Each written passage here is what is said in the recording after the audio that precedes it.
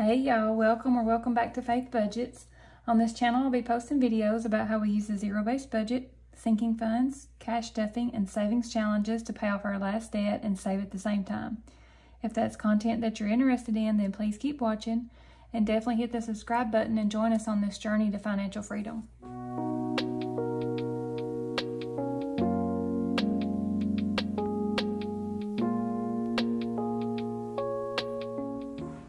Hey guys, okay, so welcome back. This will be our my first budget with me since well, I did one and I combined it with my cash stuffing for last week, but this will be the first one that I do full walkthrough with you guys for a budget by paycheck.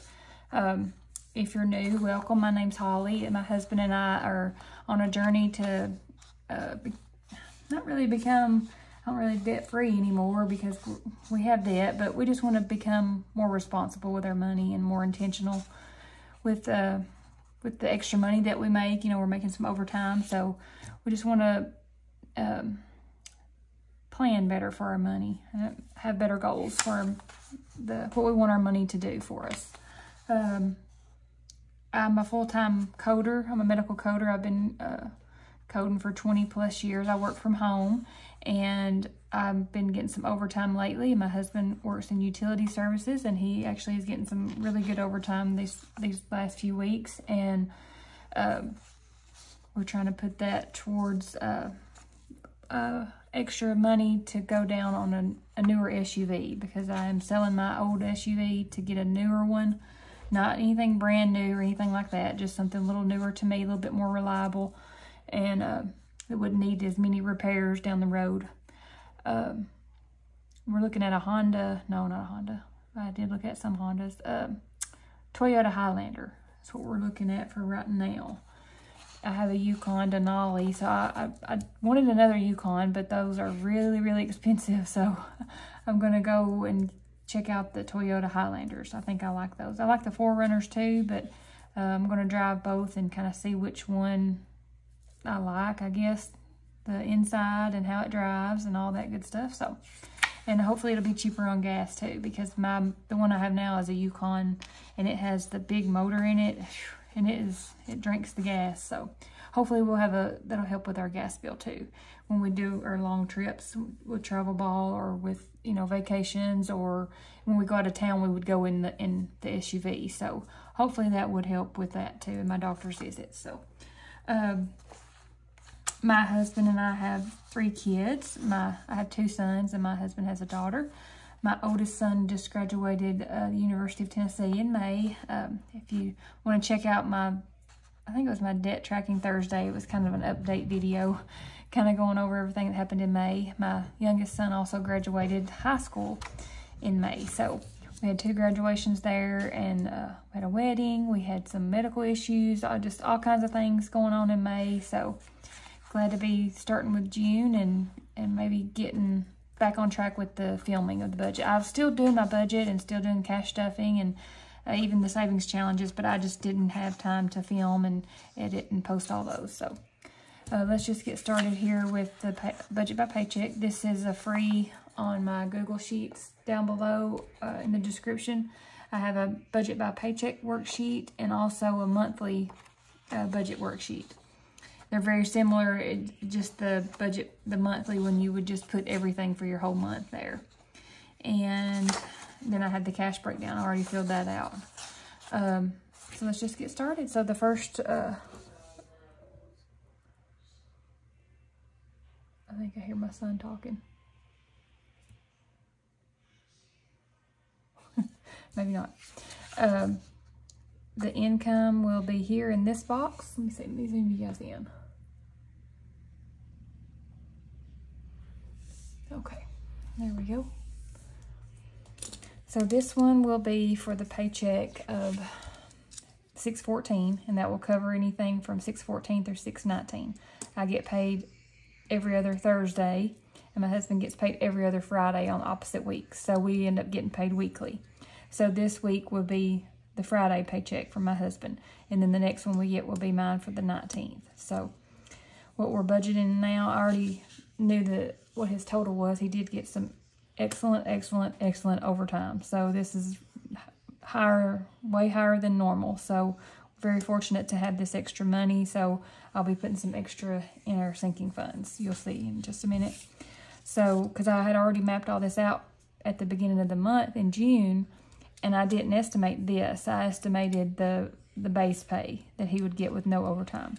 So anything extra for this paycheck will go in these different areas that I selected for the sinking funds.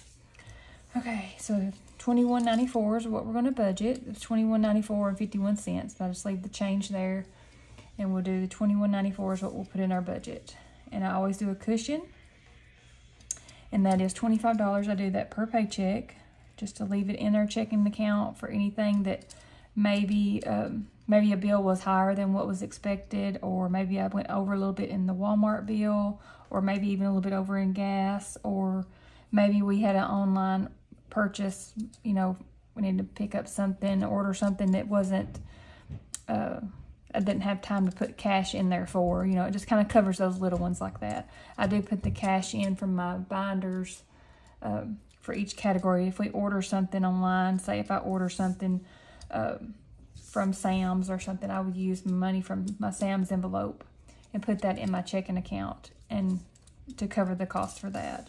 The same thing if it was like a membership or a subscription that came due, then that will take the money out, put it in there. Same situation there. Yeah, for all those. At Walmart and gas, we use those with our debit card or credit card, and then we pay that back with the money that's in the checking account. So State Farm was going to be $256. That's for one of our State Farm bills. That's for my oldest son. We do pay that right now until he's finishing up with his master's this year. So he's doing an accelerated program, so he will get to finish his master's in 1 year instead of 2. So he wanted to go ahead and do that. And so we will continue to pay his insurance until he gets, you know, established, gets a full-time job, gets established, gets a steady income, and then he would take over that bill. And we have them on our cell phone plan too. So internet is $24. Water is roughly $55.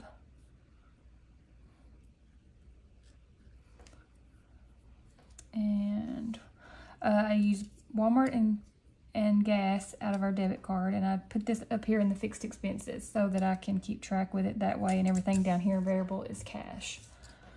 So $260 for that for Walmart, and then gas is $200 right now, but we may start going over a little bit. I'm not sure with the mowing. Whenever we mow, we have several acres to mow, so I don't know how that's going to work, but maybe when I get into another vehicle, it'll kind of balance out a little bit, hopefully. And then down, okay, let's add these up. See what our total is here for our variable expenses. Can you guys see?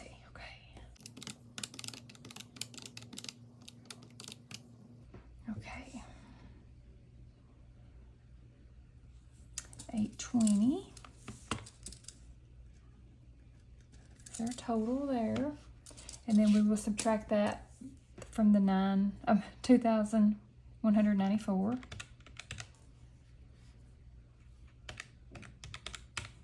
That leaves us with $1,374 to work with down here. Okay, and this is our variable expenses. This is, well, actually, all of these are the envelopes that go in my wallet. The food envelope is not all of our groceries, like that'll be up here in our Walmart. This is just if I need to pick up something at a local, a smaller grocery store chain, or fast food or something like that. We just do 50 there. And church is 45, me 40, hubby 150. And I separate that out because that's just kind of like my me money for my personal items that I want to buy, just, you know, that I don't have to have. That's just the wants, not the necessities. But then like self-care and miscellaneous and fun and kids, I kind of use all that, you know, as my money too. So self-care, where all of his is in one. Self-care was 40. Fun 20, miscellaneous 20, kids 30, dogs 25, and meds 15. Okay, let's add this up to see what we have here.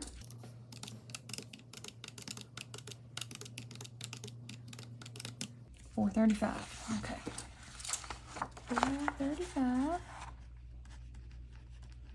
We'll subtract that from the $13.74. That leaves us with $9.39. Oh, I love that. That's what we'll get to put in our sinking funds. That's awesome. So sinking funds, these are the categories that I'm going to be stuffing this paycheck. I added some because I don't normally stuff all these in every single paycheck. So I was able to add some. So that's always good whenever you have the extra income. Okay, Sam's 25, emergency 10, memberships and subscriptions 20, car tags 15, lease land 15, UT tickets 70, land tax for the land that we own is 5, birthdays and gifts 25. To bump that up a little bit, my youngest son's turning 18 this month, so we will be doing a birthday gift for him and maybe a cookout or something like that. Have friends and family over. Car maintenance, 40. Home maintenance, 40. Landscaping, I'm going to do 150 because we are going to a nursery. It's probably about an hour away. We're going to go and load up with some things that I've been saving up for. I've got some more money to go with this. That we built our house in 2019, and I have not added any shrubs, or I've done a few. We've done the landscaping rock, and we've done the edging around, and we've got we have river rock put down. So that was our project last year. We just do it in stages because it was a pretty big chunk of money. So then I had a little bit left, so I'm saving up now for the shrubs and a few flowers. I planted a few things in there, and I have some things around. We have a flagpole in the front yard, so I do have, and with some river rock around that also. So I have planted some things there, but as far as like the bigger items, the shrubs and the stuff that goes in my walkway, like, well, we call it, I guess it's monkey grass is what we call it. I know it's probably got a different name than that. And even maybe like some hostas, some low line, some of the cheaper things, I guess, that I can put for the ground cover for the walkway, the low line stuff. So I've only done a few things out there, but I really enjoy working outside in the flowers, and that's what I was talking about. Summers are a lot busier, and we have a garden too. So if you notice that I'm kind of MIA sometimes, that maybe I miss a video or something, that's why. But I'm going to try to stay on track. But I love being outside, so, and I'm working overtime too, so trying to do all the things. Travel 100.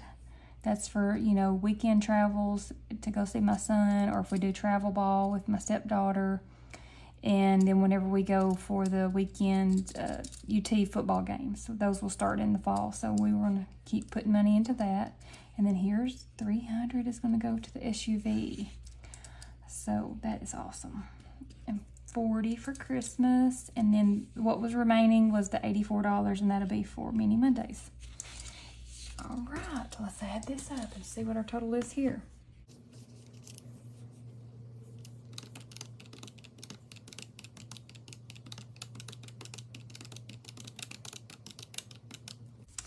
Yep, $9.39. Perfect. So you see that leaves us with zero. That's a zero-based budget. So what we'll do here is do our final totals at the bottom. The total income was $21.94. And the expenses will be the fixed expenses and the variable expenses. So let's add those. Let me zoom out just a little bit. So it was $820 plus $435 was our expenses. Oh, well, that's not right. $820 plus $435, $13.54. And then our savings and sinking funds was $9.39. And we did not have any debt payments this paycheck. So let's see what we have. The zero-based budget. Income minus expenses minus sinking funds and savings equals, well, $21.94.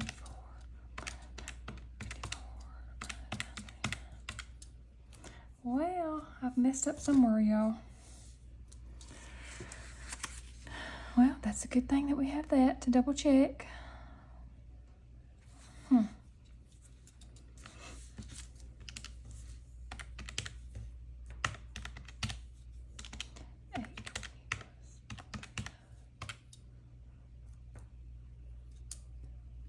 Okay, the expenses, that's where I messed up. Sorry about that. So 820 plus 435, 1255. Okay, let's try this again. So income minus expenses minus sinking funds, 0. Perfect. Okay. All right, so now that we have our budget set up and we're ready to go, we will, this is do the cash breakdown. This is from the simple budget. This is just a sheet to show which denominations I would like for each category. So I just wrote down my variable expenses here, and then over here my sinking funds. I wrote those out. And the amount that I want in those, and then the denomination that I need. And then I totaled that up at the bottom, and the total is $13.74. And then I used this little sheet from the Budget Mom, the little teller slip, to take to the bank, and they will give me the denominations that I need. So we'll put that there, and we'll take that to the bank and get the cash out, and I'll come back and I will do our cash stuffing for the second paycheck in June. So I think that's it, you guys. I hope you all have had a great week, and I will see you guys on the next one for the cash stuffing, and then on Monday we'll do some mini Monday savings challenges.